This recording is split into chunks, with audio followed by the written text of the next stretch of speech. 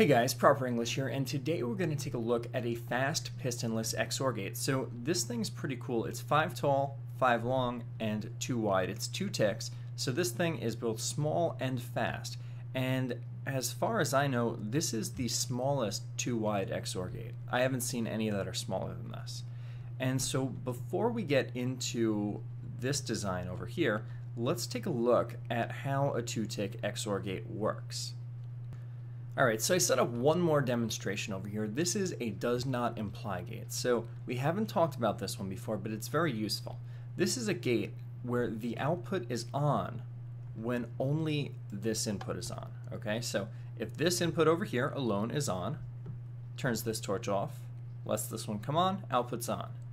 But now if we turn this one on, the output's off because we're powering this torch from over here. And so it's the same case over here. So in this case, the output torch is getting powered both from here and from here.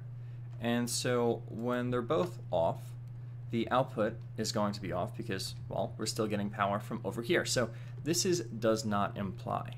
And so what we can do is we can actually take two of these and hook them up together so that we get an XOR gate. So let's take a look at how that works.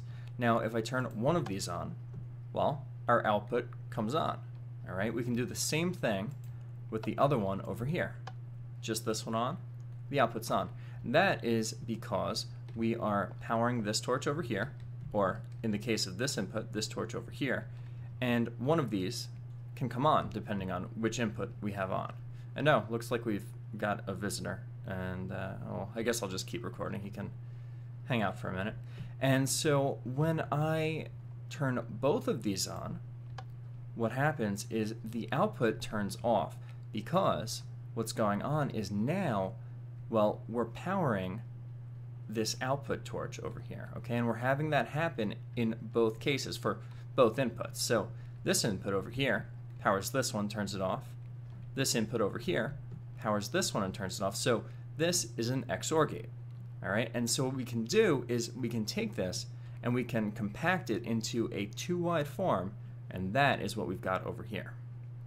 Alright, so now that we've seen how a 2-tick XOR gate works, let's take a look at the compacted version. And so there are a few things that I've done over here to keep this thing super compact. And you can see on this side I'm using some transparent blocks. So that's the glowstone and this half-slab over here.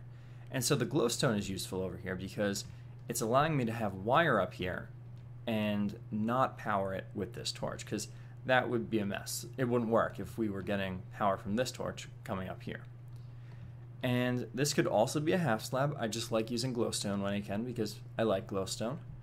And then over here, this one actually has to be a half slab because we've got a repeater on it, and that allows us to send this wire beneath and over to this torch. And that's beautiful.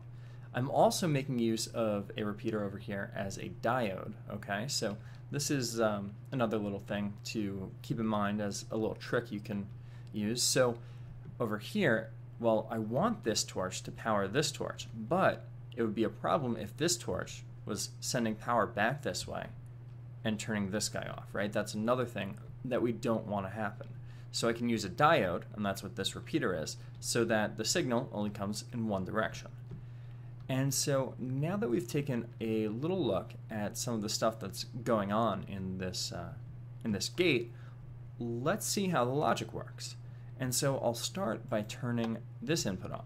And so what you can see over here is now, because this input's on, well, this torch turns off, and so our torch over here can turn on and we get our output on.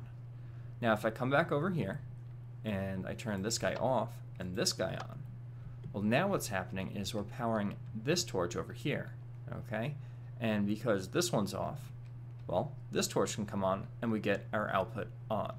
But now, when we turn both of our inputs on, we've got another situation, okay? So now we're sending power in here and holding this torch off, and we're also going to be sending power down through here, okay? So this repeater powers this block, comes down here, and it holds this torch off, okay?